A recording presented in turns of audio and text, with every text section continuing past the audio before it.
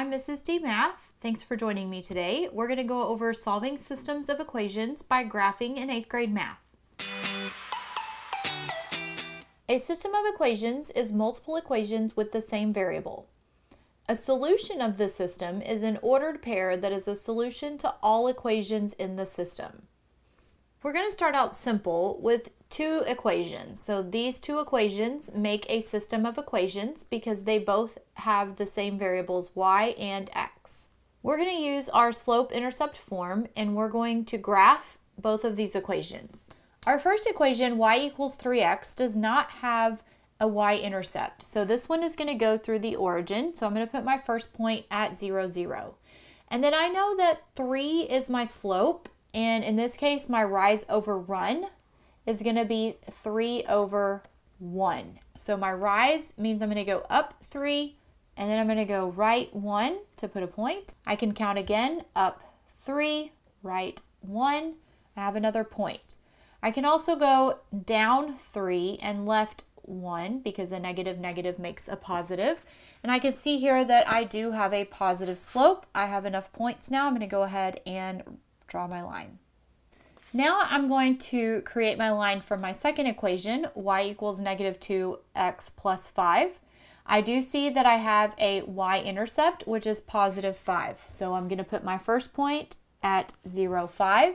From there, my slope is negative 2, so I can put that negative 2 over 1. And now I'm going to count for my rise down 2, and then right 1. I'm going to put a point, down 2, right 1, down 2, right 1. I like to put a good 3 or 4 points in order to be able to draw a straight line. Oh my gosh. Now that I have my line drawn, I can see that the point of intersection is right here at the point 1, 3. So what I need to check is to make sure that this is a solution for both equations. So I'm going to go back to my original equations. And I'm going to plug in a 1 for x and a 3 for y. So in this case, 3 equals 3 times 1. And I do know that 3 times 1 is 3. So this one is the solution. And then if I do the same thing here, I'm going to plug in a 3 for my y and 1 for my x and solve. So I know 3 equals negative 2 plus 5. And negative 2 plus 5 is also equal to 3. So this one is also a solution. So 1, 3, the point 1, 3 is the solution for my system of equations. We're going to do another example, but sometimes you have to rewrite the equations in order for it to be in slope-intercept form, which is our y equals mx plus b, before we graph it. So from our situation, Jane and her friends shared fries and hamburgers for lunch. The fries cost $2 each and the hamburgers cost $4 each. They bought 6 items for $20. We want to know how many fries and hamburgers did they buy. So we can create two equations from this problem, and then we can graph those equations in order to figure out how many fries and how many hamburgers they bought. Fries will be our x and hamburgers will be y. So in the first equation, we know that they bought 6 items, and all 6 items had to be fries and hamburgers. So that means that my x plus y, my fries plus my hamburgers, equals 6. My other equation is based on the cost of these items, and I know the fries were $2 each, so that's 2 times x. My hamburgers were $4 each, so that's going to be 4 times y, and that equals the total cost of the items, which is $20. So you can see here that my two equations are not in y equals mx plus b form. And in order to do this, I need to isolate the y.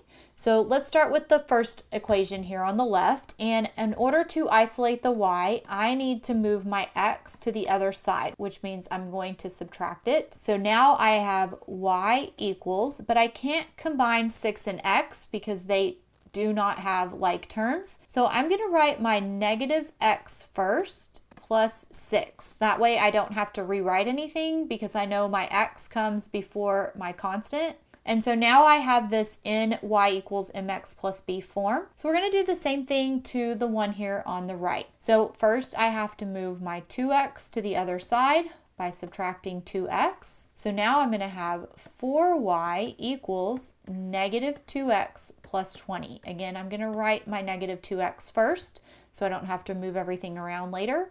Then I'm going to have to move this 4, the coefficient with the y, to the other side by dividing everything by 4. So this turns into y. I know that negative 2/4 is also equal to a negative 1/2, so I'm going to reduce that. And then plus 20 divided by 4 is 5. So now I have both equations in y equals mx plus b form.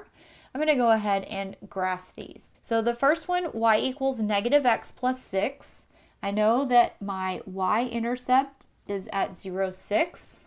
And then I know that my slope is negative x. So in this case, I have negative 1x. So that's going to be negative 1 over 1. That's my rise and my run. So I'm going to go from here, down 1, right 1, down 1, right 1, down 1, right 1. So there's enough for me to go ahead and draw my first line.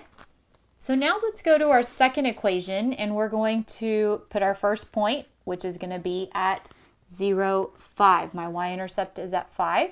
Then my slope is negative 1/2. So that means I'm going to go down 1, right 2, down 1, right 2, down 1, right 2. So there's enough for me to go ahead and draw my second line. And we can see pretty quickly here that our point of intersection is at 2, 4. And if I plug those back into the original equations, I can see in my first equation that 2 plus 4 does equal 6. And in my second equation, 2 times 2 is 4, plus 4 times 4 is 16, and that equals 20. So it does work. So this means Jane and her friends bought 2 fries and 4 hamburgers. I'm Mrs. D Math. This has been Solving Systems of Equations by Graphing in 8th grade math. Thanks for joining me today. If you want to catch any other slope or y-intercept videos, those will be linked below. And I hope you have a great day. Bye.